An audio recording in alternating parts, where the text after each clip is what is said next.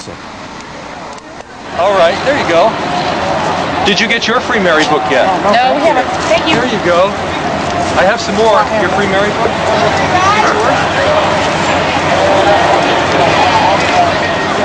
Did you get your free Mary book?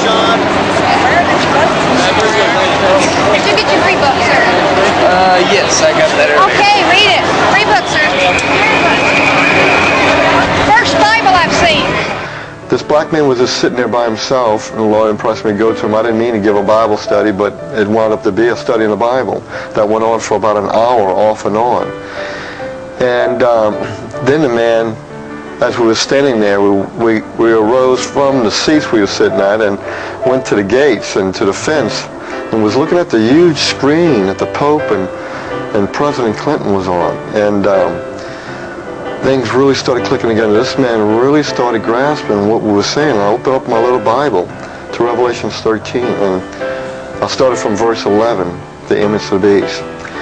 And I did touch back to the first beast and the second beast, and he was making a parallels. And I said, "Do you see what's happening here?" He says, "Yeah, this is really amazing." And he started telling me how the Lord guided him over here that morning. And he believed that it was for this reason, providence of God.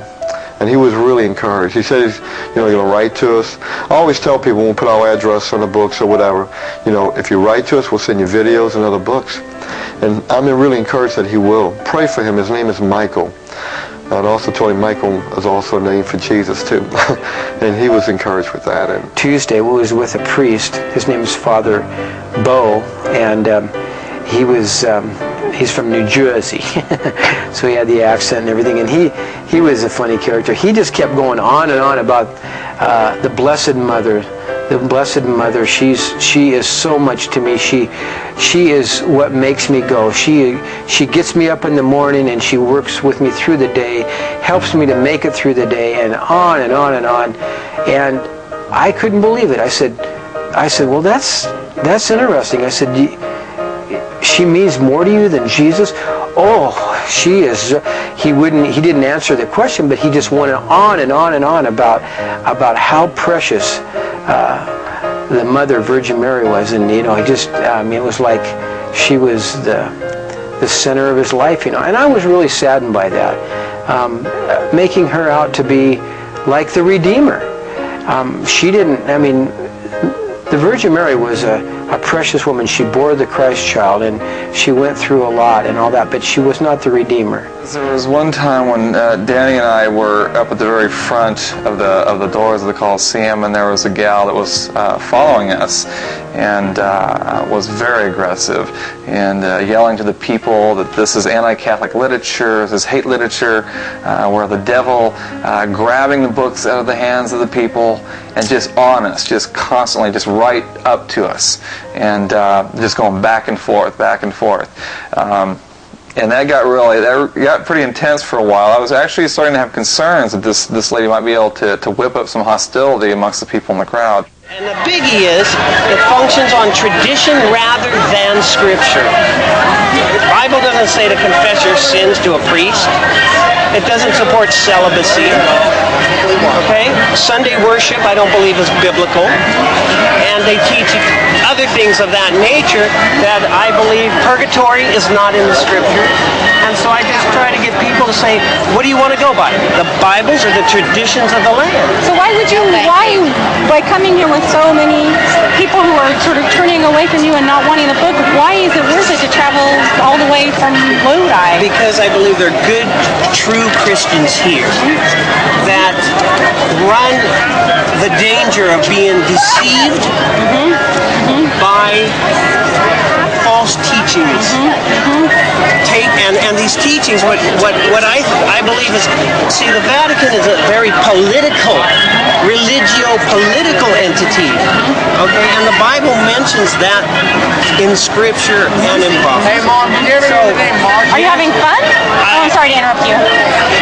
It's very heavy. It's a solemn work, the most solemn work I believe ever entrusted to man. I believe Christ is coming soon. And I believe that people need to know that they're going to ultimately end up making a choice between the Bible, specifically the Ten Commandments, as given by God, and the Ten Commandments as changed by Rome. They deleted the second commandment. They took the fourth and moved it to 3, took the 10th and divided it into 2. And they give you this into the catechism as the Ten Commandments. How can a mere mortal, the Pope, change the divine law of God? Of course. Oh, wonderful.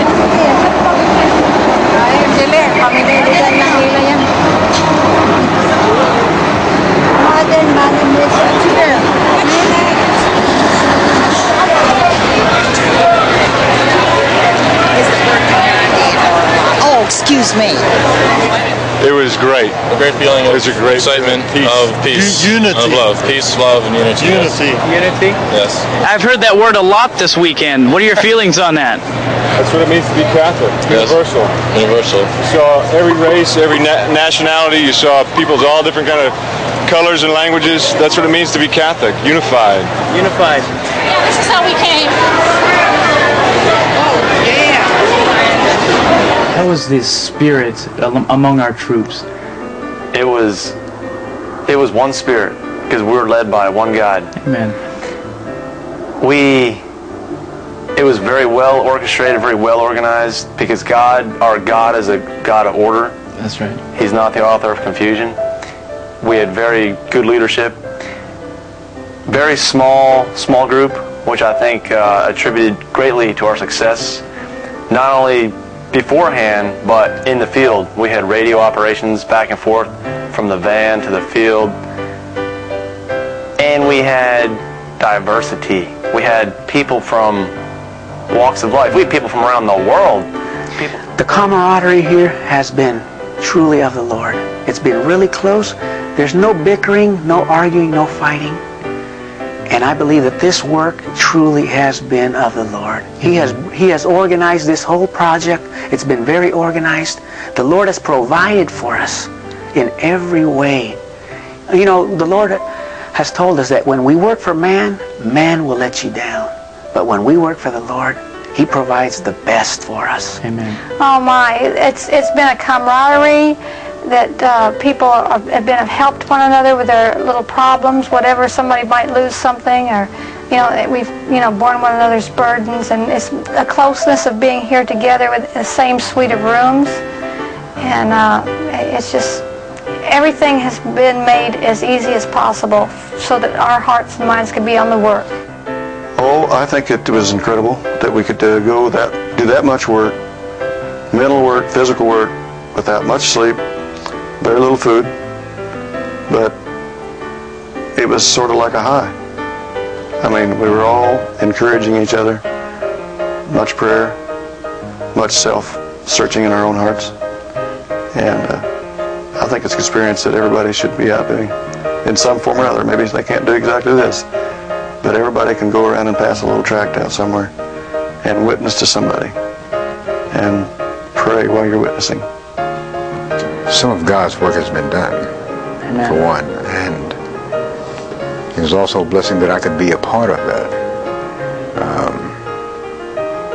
We were against adversarial conditions, and the Lord saw fit that He could take a few people and do a mighty work, passing out so many pieces of literature, and hopefully many souls will be won over.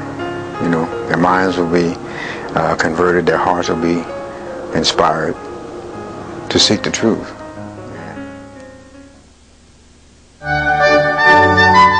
In keeping with his message of brotherhood and tolerance, Pope John Paul presided over an ecumenical service at the Cathedral Basilica.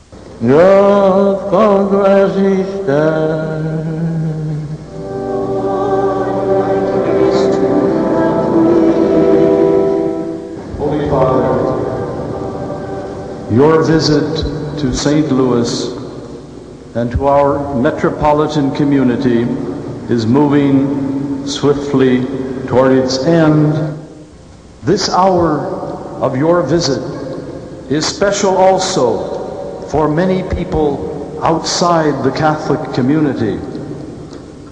With willingness and graciousness, our brothers and sisters of the ecumenical and interreligious community have accepted the invitation to come together this evening with your holiness. All nations will come and worship before you, Lord, and worship before you, Lord.